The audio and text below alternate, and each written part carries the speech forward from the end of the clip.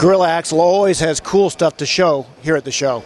I'm here with Dakota Klein of Gorilla Axle. You've got a Maverick here. Tell me some of the stuff that you have on it. Yeah, well, we have our new 3-inch bracket lift. Simply bolted on. Takes about an hour and a half to install. Very simple installation. You can do it in your garage with typical hand tools. Takes about 30 minutes, hour and a half. Just depends on your mechanical capability to put it on.